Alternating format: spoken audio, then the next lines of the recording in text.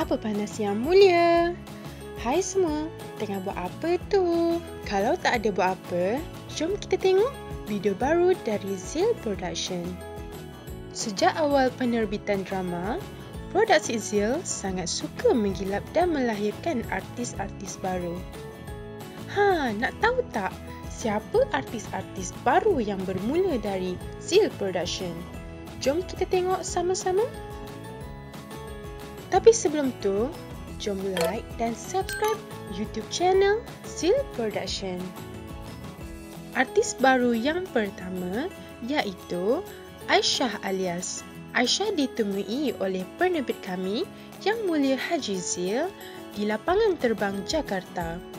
Wajah yang menarik dengan susuk tubuh tinggi lampai memberikan tuah kepadanya apabila ditawarkan menjadi heroin dalam mini siri Mencari Atira bersama bintang-bintang handalan lain seperti Azli Khairi, Rosita Cik Wan dan Aida Aris.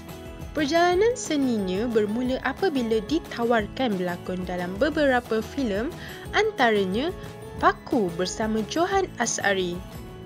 Aisyah juga mula menapak di slot TV3 bersama Zeel, antaranya Atas Nama Cinta, Amira dan Meh Sandar Pada Aku. Kerjaya seninya melonjak apabila berlakon minisiri Cinta Ibadah di Astro yang digandingkan bersama Fatah Amin. Tapi kini, kelibat seninya mula hilang dari radar apabila beliau seakan berkecil hati dengan industri seni.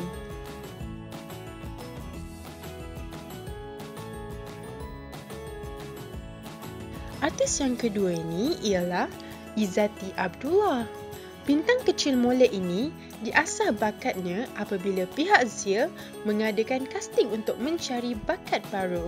Tuah menyebelahi dia apabila ditawarkan sebagai watak utama dalam mini siri Cinta Agra dan epilog Cinta Kirana.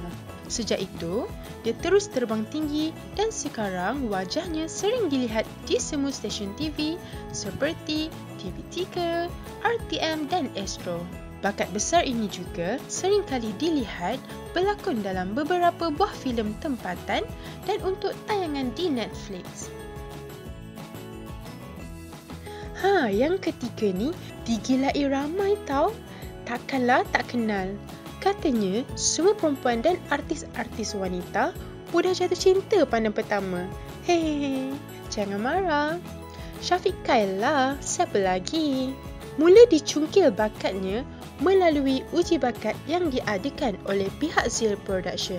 Bermula dengan drama Iparku Diva dan minisiri Legenda Mata Air.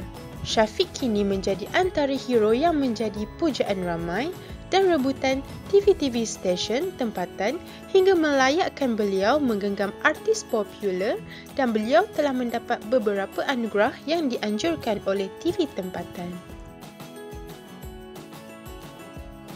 Nombor 4 ni terkenal dengan gelaran Mr. Grey iaitu Fendi Bakri. Bermula sebagai pelakon pembantu dengan drama Zeel Production dalam drama Spy Kia, Besan Tiga Segi, Eksperimen Cinta dan Kak Mar.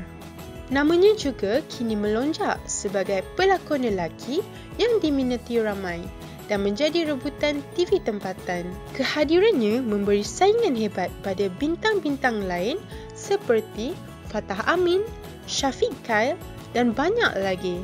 Kini, dia diangkat sebagai hero dalam filem pertama Zeel Production yang digandingkan bersama Reisha Rizrus dan Ruhainis.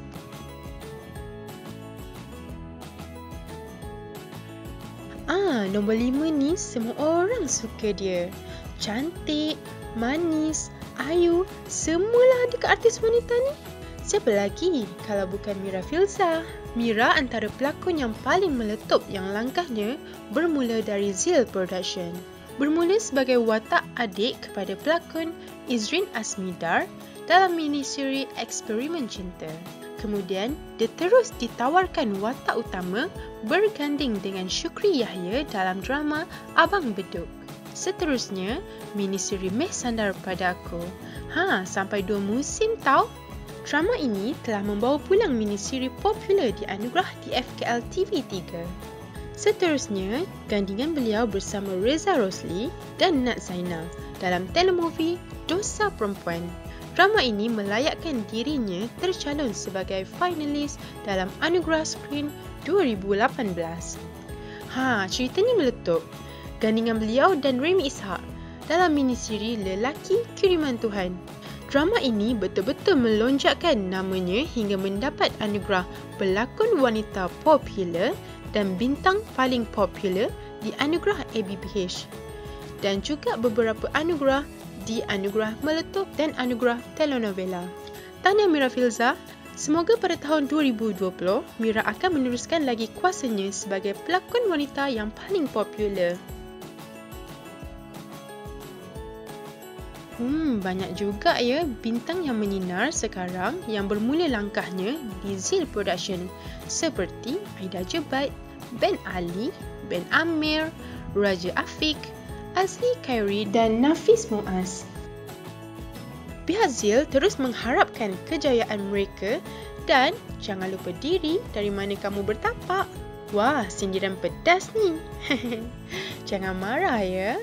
By the way guys, jangan lupa pada episod minggu depan kita akan tengok pula siapa artis-artis overseas yang Zeel perkenalkan di drama-drama yang ditayangkan di Malaysia. Helok-helok tau. Tidak terlambat, kami dari pihak Zeel Production ingin mengucapkan Selamat Hari Raya Aidilfitri dan selamat memulakan syuting kepada semua produksi Malaysia. Okey semua, jangan lupa share. Bye!